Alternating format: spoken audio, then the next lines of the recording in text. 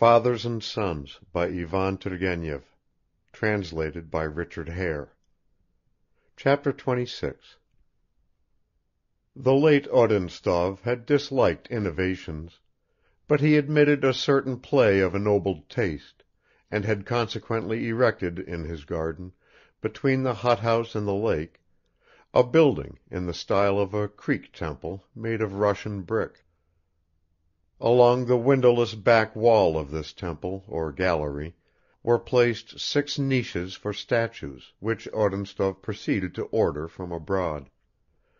These statues were intended to represent solitude, silence, meditation, melancholy, modesty, and sensibility. One of them, the Goddess of Silence, with her finger on her lips, had been delivered and placed in position.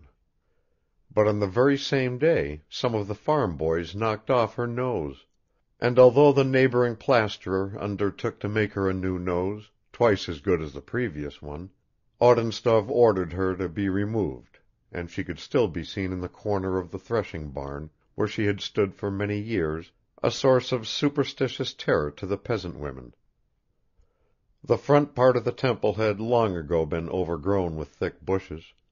Only the capitals of the columns could be seen above the thick green.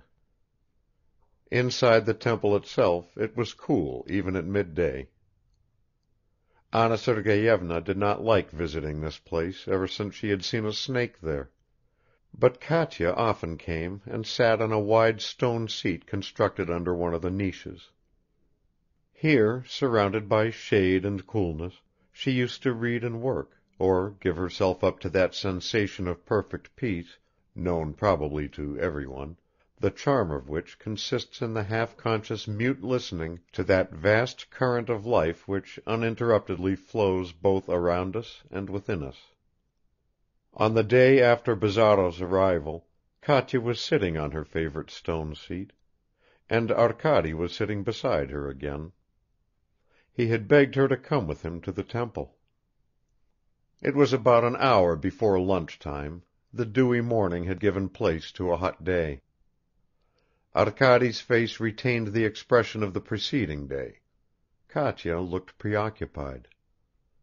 Her sister, immediately after their morning tea, had called her into her study, and after some preliminary caresses, which always rather alarmed Katya, advised her to be more guarded in her behavior with Arkady, and to avoid solitary talks with him, which had attracted the attention of her aunt and the household. Apart from that, Anna Sergeyevna was still in a bad mood from the evening before, and Katya herself felt embarrassed, as if she had done something wrong. When she yielded to Arkady's entreaties, she said to herself that it was for the last time. "Katerina Sergeyevna," he began with a sort of bashful carelessness, "ever since I have had the happiness of living under the same roof with you, I have discussed many things with you. But meanwhile there is one very important question, for me, which I have not yet touched on. You remarked yesterday that I have been transformed here," he went on at once, catching and avoiding the inquiring look which Katya fixed on him.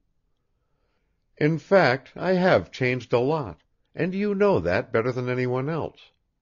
You, to whom above all I owe this change."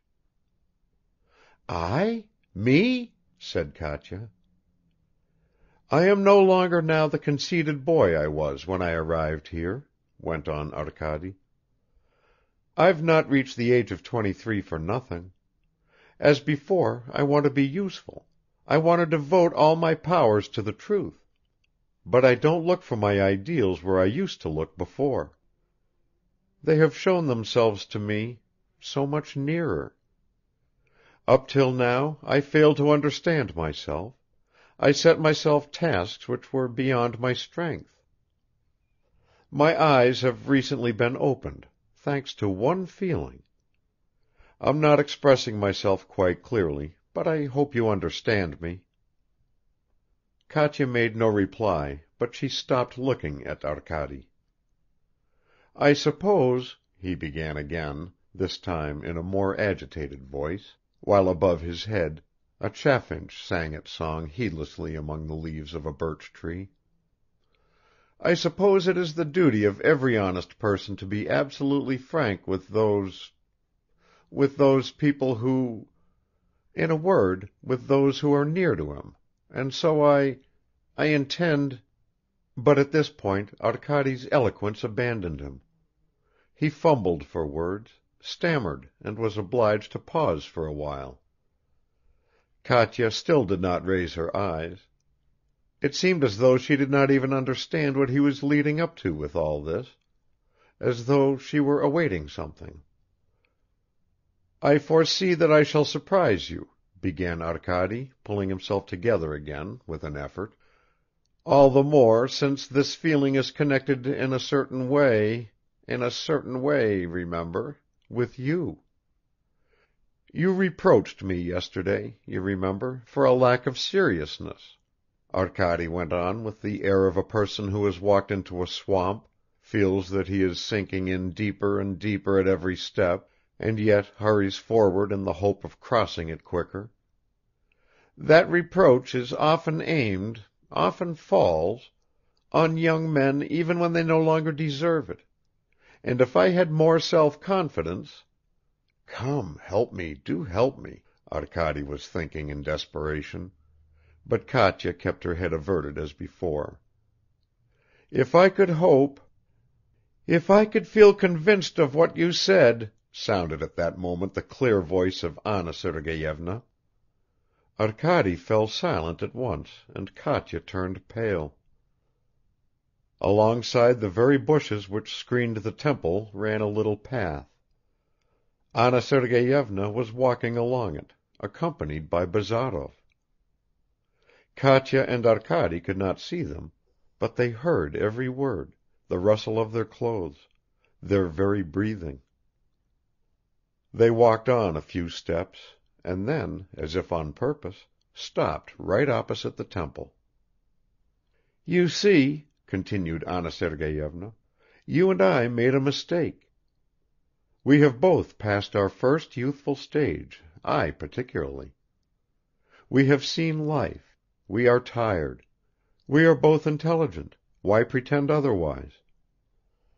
At first we were interested in each other, our curiosity was aroused, and afterwards—" "And afterwards my interest fell flat," interposed Bazarov. "You know that was not the cause of our misunderstanding. But however that may be, we did not need each other, that's the main thing. There was in us, how shall I put it, too much of the same thing. We did not realize that straight away. Now Arkady, on the contrary—" "Do you need him?" asked Bazarov. "Stop, Evgeny Vassilich. You say he is not indifferent to me, and it always seemed to me that he liked me. I know that I could well be his aunt, but I don't want to conceal from you that I have begun to think about him more often. In that fresh, youthful feeling there is a special charm." "The word fascination is more often used in such cases," interrupted Bazarov. A violent suppressed bitterness could be detected in the steady but hollow tone of his voice. "Arkady was secretive with me about something yesterday, and wouldn't talk about either you or your sister. That's a serious symptom." "He's just like a brother with Katya," remarked Anna Sergeyevna, "and I like that in him, though perhaps I ought not to have let them become so intimate." "Is that idea prompted by your feelings as a sister?" said Bazarov, dragging out his words. "Of course. But why are we standing here? Let us go on. What a strange talk we're having, aren't we? I could never have believed I should talk to you like this. You know, I'm afraid of you, and at the same time I trust you, because at bottom you are very good." "In the first place, I'm far from good, and in the second place, I no longer mean anything to you, and you tell me that I am good. It's just like placing a wreath of flowers round the head of a corpse." Evgeny Vassilich, we are not masters," began Anna Sergeyevna, but a gust of wind blew across, started the leaves rustling and carried away her words. "Of course you are free," said Bazarov after a pause. Nothing more could be distinguished. The steps went farther away. All became quiet again. Arkady turned to Katya. She was sitting in the same position, but her head bent still lower. "Katerina Sergeyevna," he said, his voice shook and he clenched his hands. "I love you, forever and irrevocably, and I love no one except you. I wanted to tell you this, to find out what you will say and to ask you to marry me, because, of course, I'm not rich and I feel ready for any kind of sacrifice. You don't answer. You don't believe me? Do you think I'm talking lightly? But remember these last days. Surely you must be convinced by now that everything else, you understand me, absolutely everything else has vanished long ago and left no trace? Look at me. Say one word to me. I love you. Believe me." Katya turned her eyes to Arkady with a grave and radiant look, and after a long reflective pause, she murmured, smiling slightly, "Yes." Arkady jumped up from the seat. "Yes! You said yes, Katerina Sergeyevna! What does that word mean? Just that I love you? That you believe me? Or I daren't go on." "Yes," repeated Katya, and this time he understood her. He seized her large beautiful hands, and, breathless with enthusiasm, he pressed them to his heart. He could hardly stand on his feet and only kept on repeating, "Katya, Katya," and she began to weep in such an innocent way, smiling gently at her own tears. Whoever has not seen such tears in the eyes of a beloved person has not yet experienced to what an extent, overwhelmed with gratitude and awe, a human being may find happiness on earth. The next day, in the early morning, Anna Sergeyevna sent a message asking Bazarov to come to her study, and with a strained laugh she handed him a folded sheet of notepaper. It was a letter from Arkady, in which he asked for her sister's hand in marriage. Bazarov quickly read through the letter, and could only with some effort conceal the malicious impulse which at once flared up within him. "So there it is," he remarked, "and apparently you thought no longer ago than yesterday that his feelings for Katerina Sergeyevna were of the brotherly sort. What do you intend to do now?" "What would you advise me to do?" asked Anna Sergeyevna, continuing to laugh. "Well, I suppose," answered Bazarov, also with a laugh, though he felt anything but gay and no more wanted to laugh than she did, "I suppose you ought to give the young people your blessing. It's a good match from every point of view. Kirsanov is tolerably well off, he's the only son, and his father's a good-natured fellow. He won't object." Madame Odintsov walked up and down the room. Her face flushed and turned pale by turns. "You think so?" she said. "Well, I see no obstacles. I'm glad for Katya and for Arkady Nikolaich. Of course I shall wait for his father's answer. I will send him in person to him. So it turns out that I was right yesterday when I told you that we have both become old people.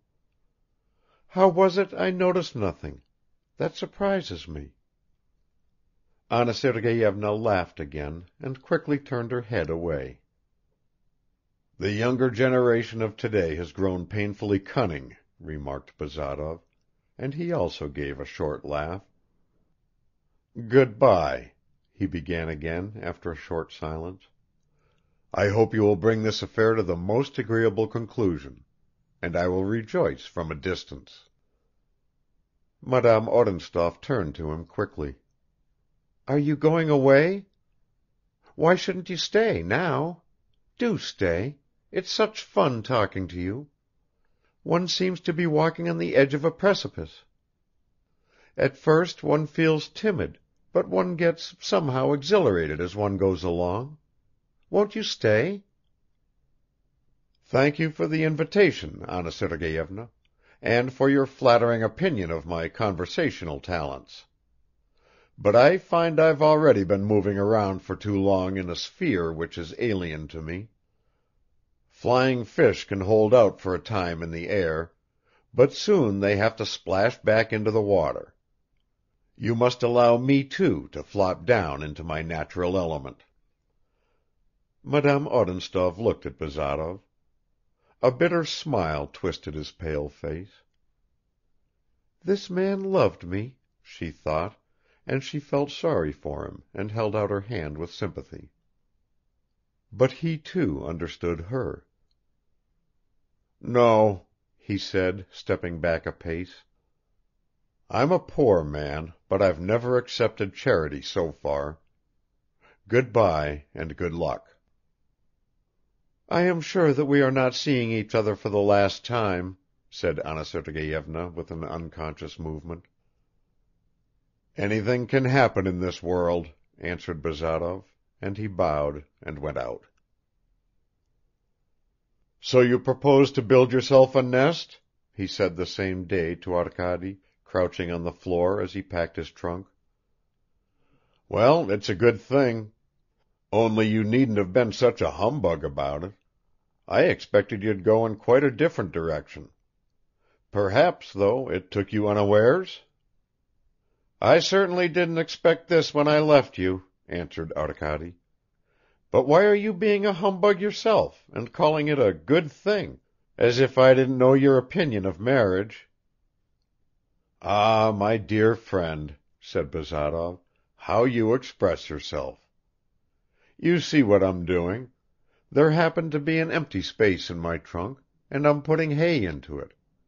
That's how it is with the luggage of our life. We would stuff it up with anything rather than leave a void. Don't be offended, please. You probably remember what I always thought of Katerina Sergeyevna. Many a young lady is called intelligent simply because she can sigh intelligently. But yours can hold her own, and indeed she'll hold it so well that she'll have you under her thumb. Well, and that's quite as it should be." He slammed the lid and got up from the floor.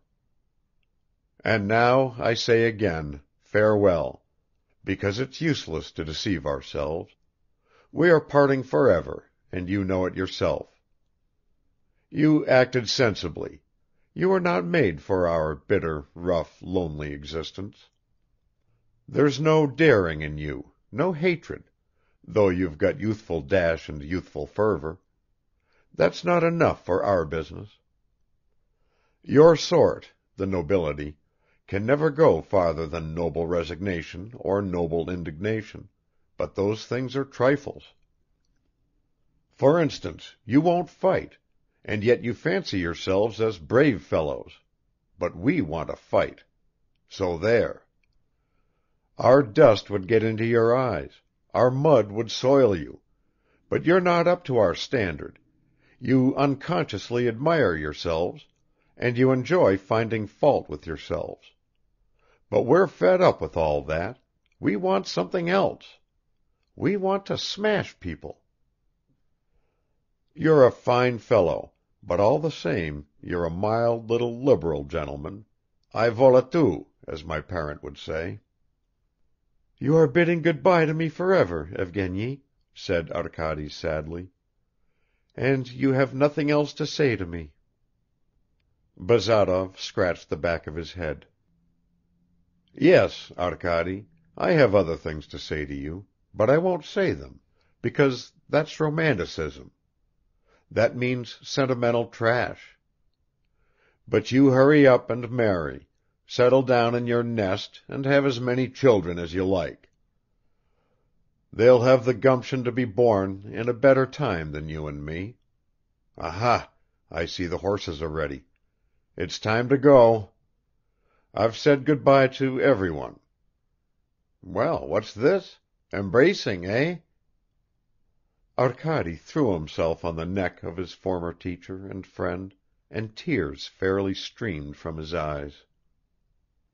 "That's what comes of being young," remarked Bazarov calmly. "But I rely on Katerina Sergeyevna. You'll see how quickly she can console you."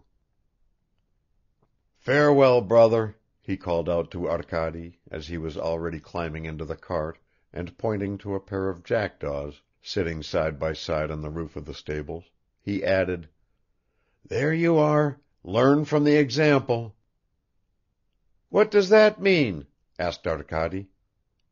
"What? Are you so weak in natural history, or have you forgotten that the jackdaw is a most respectable family bird? An example to you. Good-bye." The cart creaked and rolled away. Bazarov spoke the truth. Talking that evening with Katya, Arkady had completely forgotten about his former teacher.